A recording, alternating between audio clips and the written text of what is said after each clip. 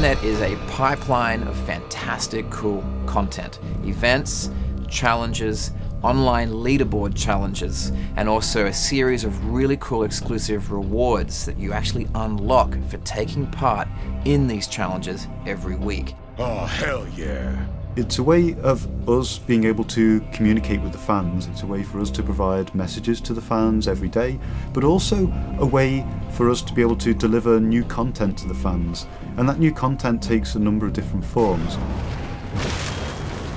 Radnet is our hub for events and challenges that don't necessarily fit into the story of the game, but really showcase something that's awesome or fun about the core gameplay of Radnet, whether that's racing across city rooftops, or flying a helicopter through narrow canyons of buildings, or dive bombing off of 40-story buildings and seeing how many guys you can take out with a single hammer fist blast, and also giving people an opportunity to compete against themselves and their friends and earn unique rewards.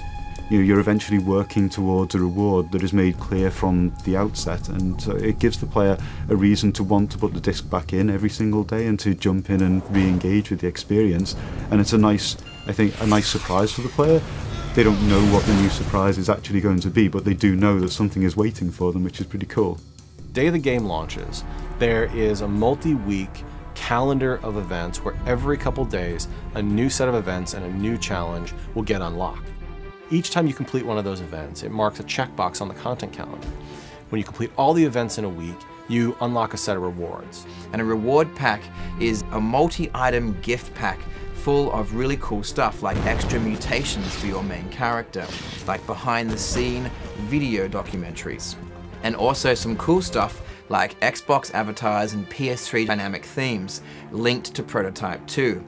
Our biggest fans, our best fans, deserve more, and so that's what we're bringing with Radnet.